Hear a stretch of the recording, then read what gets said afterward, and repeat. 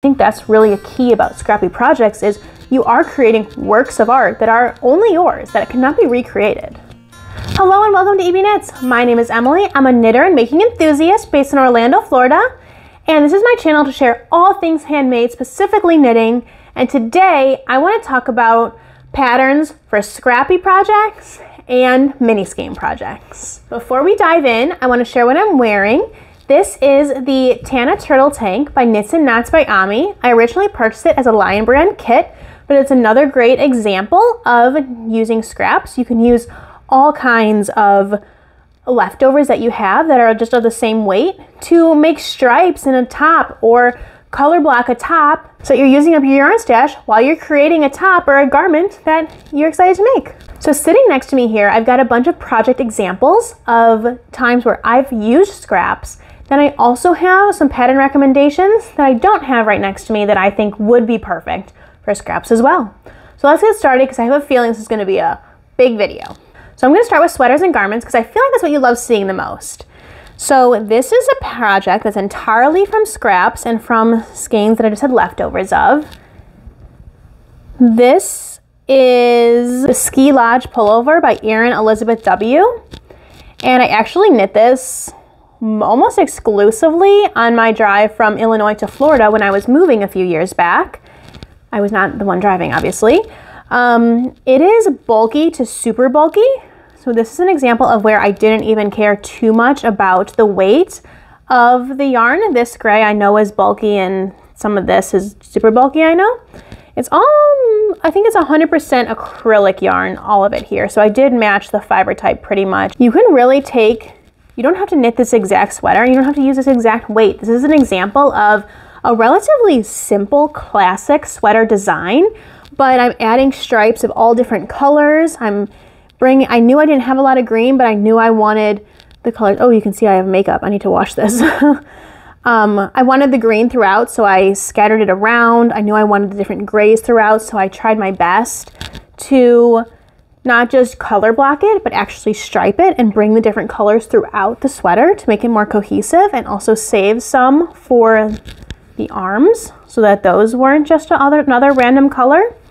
So those are some examples. This is an example. But like I said, you can really use any sweater pattern, any classic sweater pattern to stripe it, to color block it, to mix and match your stripes, mix and match your colors, to create a one-of-a-kind sweater that only you can make because it's your scraps. This is the pixelated cardi that I'm showing you next by Knititude. Nope, I lied. This is the pixelated cardi by Knit Collage. And this one I did modify slightly. So Knit Collage yarn is a super bulky. And these are both super bulky yarns, but this variegated is like jumbo. It is really big. So it creates a bit of a stiff fabric. It needs a good like shaving to get these extra yarns out, but these is another acrylic option. This is when I was trying to use up all my acrylic scraps. So very quick knit. As you can see, I didn't add sleeves. And I even had to modify the pattern a little because there was supposed to be some more of this variegated color going down into that deep purple, but I just ran out. So I said it is what it is. I still really like it. I wear it a lot. I love wearing like a little light pink tanny tank underneath. And I think it's a good example of modifying a cardigan to make it something that I can wear. And even though it's super bulky, I still wear it down here. So down here meaning Florida. So here's an example. I also really think a lot of knit collage patterns are perfect for scraps. I'm sure if you have the knitting skills, you can modify them to use a slightly lighter gauge, a slightly lighter weight of yarn.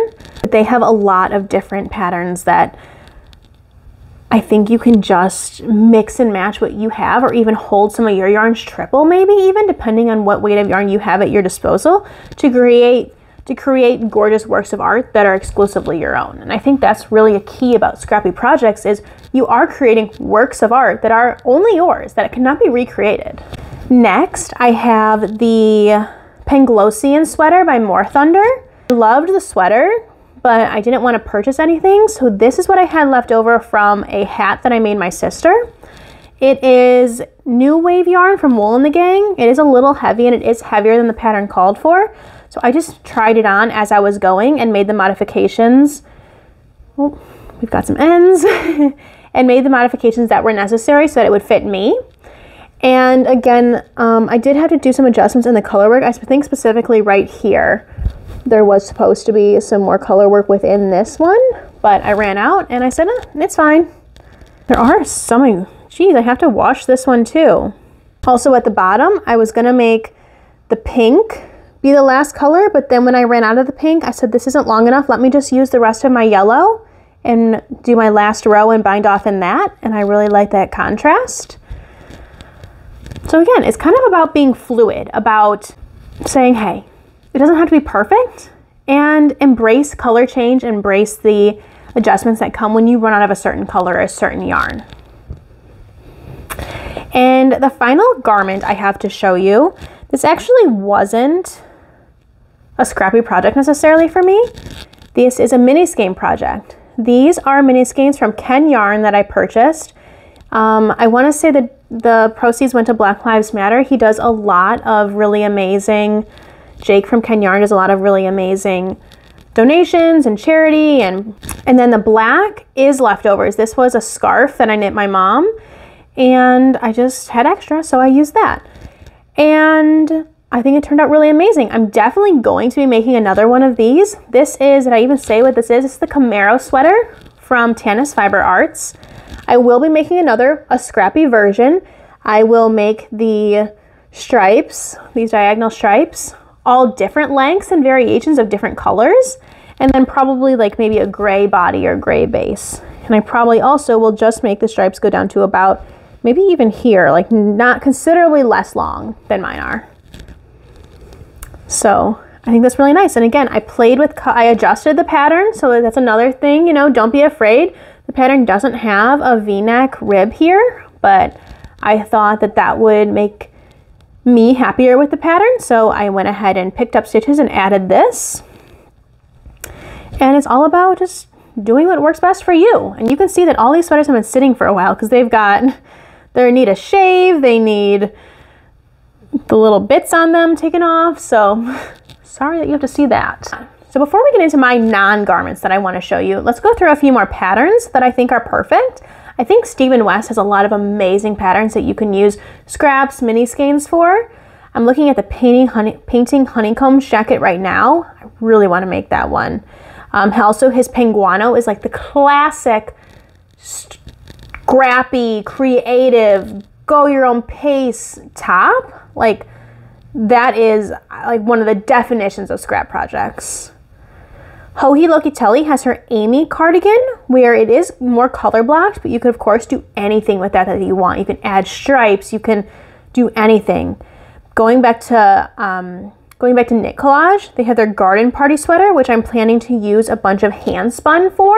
And my hand spun is not cohesive. I don't have the same amount of every single one, but that's again the beauty of Knit Collage. It's all about making your own art. They also have their Glow Girl hoodie, which incorporates a bunch of stripes of different colors, and their Sun Woven tank, which is actually similar to this one, but in a little bit of a bulkier yarn. So a high neck, but a sleeveless tank with all kinds of different colored stripes. Their Kaleidoscope sweater is also perfect. I have made this, but it's not here. It's actually back at my parents' house in Illinois so that I can wear it and love it when I'm there. And it is another example of a beautiful, beautiful cardigan that incorporates all of these different yarns in wherever you want, in crazy places. Mine is more cohesive, it has more structured stripes, but people usually make them with like one row of color. Everything's totally different, and I think it's amazing. Now that I'm more comfortable embracing that craziness or that love, that work of art, those different yarns, I could see myself making something like that. There's patchwork cardigans that are crochet or knit that would be perfect. There's all kinds of different tops. Like I said, you can just use a classic sweater pattern, but then add color blocks or add stripes here or there. There's a stripy turtle tank from Emily Curtis. I think that's beautiful. There's the Sea Glass tee, which uses fingering weight scraps from Wool and Pine. They have tee, sweater. They might even have a short sleeve at this point. That is like a whole line from them that is literally the epitome of just using up your scraps. You could do a colorwork sweater like Hello from My Colors Crop by Jessie May or the Soldotna from Caitlin Hunter. They use a lot of different colors in those sweaters, and Maybe just a couple of mini skeins would be enough to embrace these different projects, because you don't even have to use, if they call for 4 colors, you can use 4 colors, but you could also use like 6. You don't have to go exactly what the pattern says. Embracing the differences and making it your own is what makes some of our knits so beautiful. There's the Color Quadrant Tank by James N. Watts, which again uses a lot of different bold color. You can use less bold, any kind of colors you want to really just create this geometric shape. And there's so many more patterns out there that you can use or modify, but let's move on now to hats. So this is an example of a baby hat. I went ahead over 2022 and used all of my acrylic scraps. I made them into hats, so you'll see examples here. This is one where I literally just used a literal rest of my yarn that I had. So that's why it's so small, because this is all I had left. It's a color block, it's cohesive, it makes sense, it's cute for maybe a baby or a toddler, probably toddler size.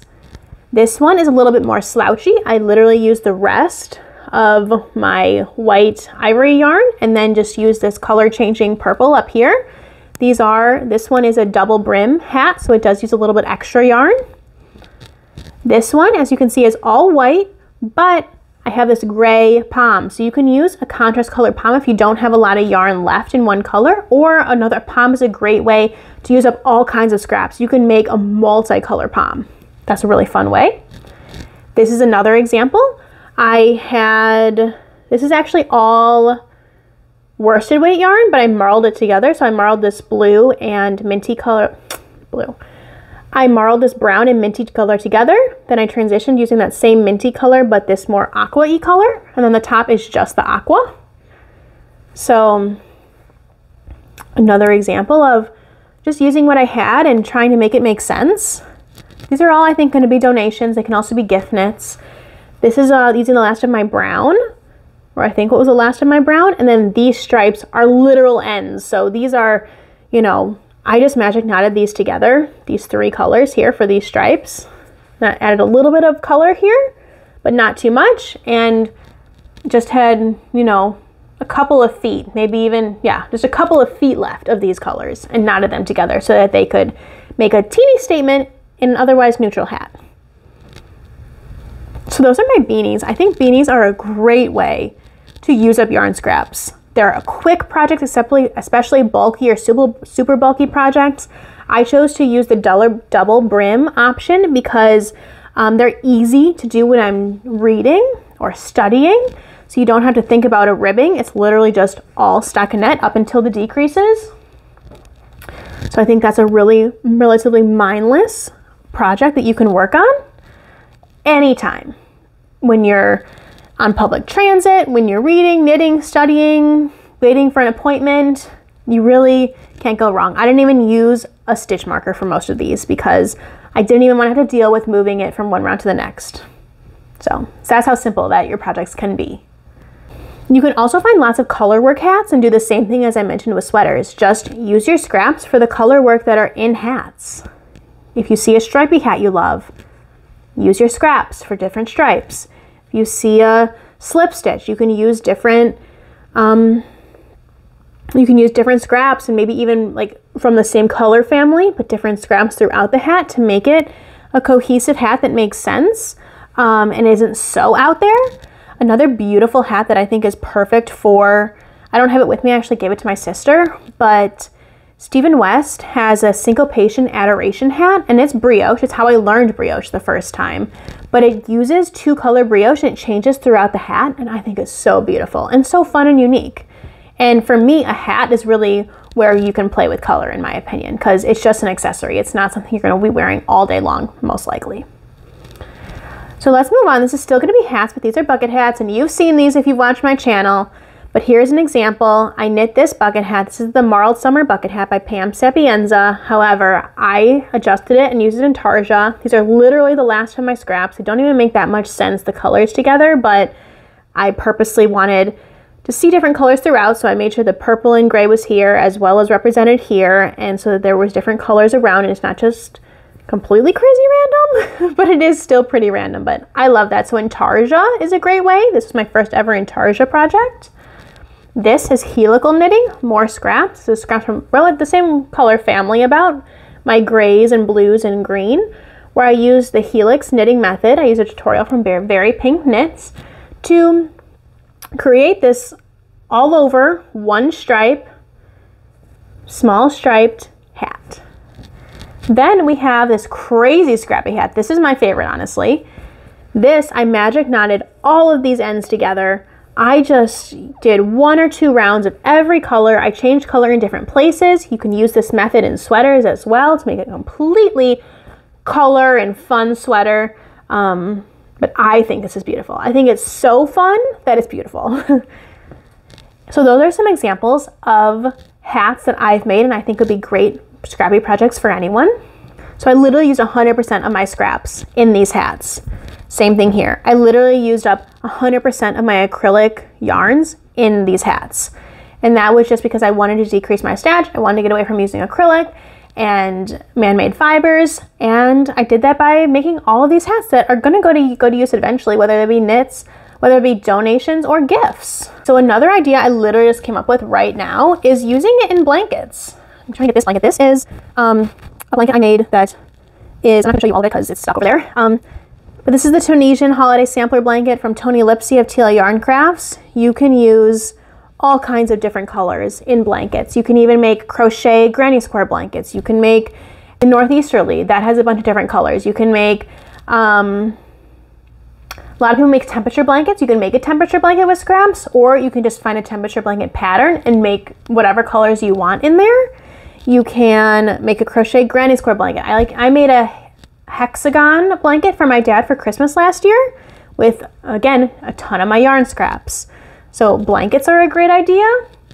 Here's going back to a hat for a minute. This is a crochet hat that I made, and these weren't scraps per se. I had all this yarn in my stash, but you could certainly make flower granny squares or any kind of crochet square that you want using scraps. This used a minimal amount of yarn. You can do the same thing with blankets and pillowcases. So this is a pillowcase that I made. It's got my cat's hair all over it, but the back I ran out of yarn, so I just used 2 different colors blue stripes that I had for the back of it.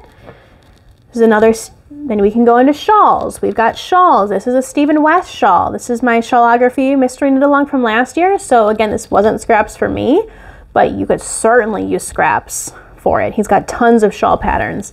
That'll be beautiful with scraps. I know Jody Brown of the Grocery Girls made her Sweet Shop shawl specifically for scraps. There's the Rainbow Wings shawl by Knitting Expat Designs that I think will be perfect for scraps. There's an Op Art shawl, which I was really close to making earlier this year by Sandra Bargielowski. And it's only 2 colors in the photos, but I was thinking about using my scraps to make every stripe different or several stripes different. There's the Happiness Cowl, which is a brioche cowl. You can learn brioche and use all the colors you want.